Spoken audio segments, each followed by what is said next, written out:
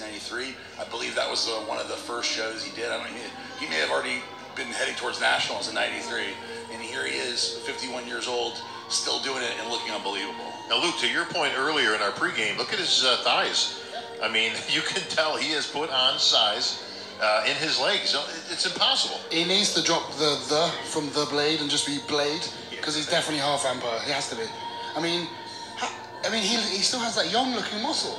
I mean, we were discussing this earlier with there's quite a significant difference with like the more masters-looking competitors, and he has that fresh, tight skin, as Chad Nichols would say, the way the skin lays on the muscle.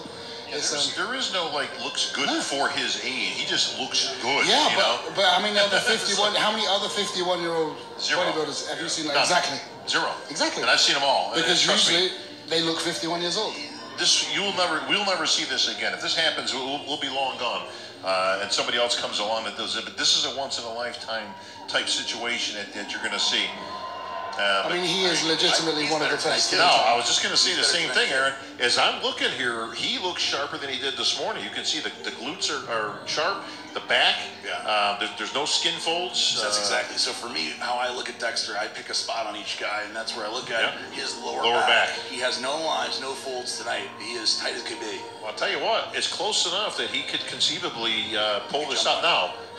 That's a big, tall order because you still got William Bonac to come, and you still got Big Ramy. And I tell you what, if Big Ramy sharpened up from this morning, it's lights out. It would be interesting if Big Ramy didn't sharpen up and goes the other direction, and Dexter made this kind of jump. What will happen? He's actually quite significantly better.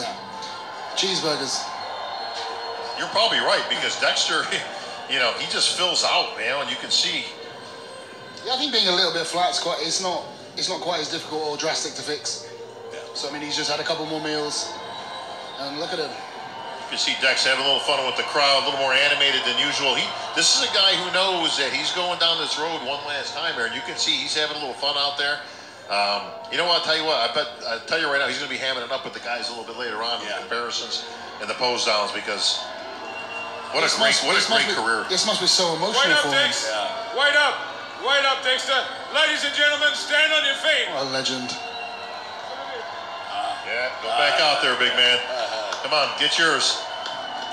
There you go. Now, we can't see the audience, but I can tell you, I could probably guarantee you they're all standing right now. Yeah. I bet this is a standing ovation.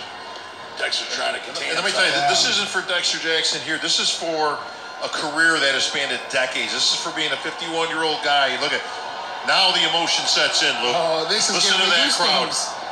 Listen to that crowd. I look like a plucked turkey. Wow. This is the bodybuilding community recognizing one of the greatest bodybuilders of all, a record, in my opinion, from Jacksonville, Florida. We'll never see the one, again, winning 30 the only, the greatest ever. Career. Dexter I bet you Jackson. this is tempting him to stay around. It's good. And Dexter is at a point where he can really appreciate this too. Oh yeah. He has earned this. Yeah. What a great moment. Wow. Never say that again.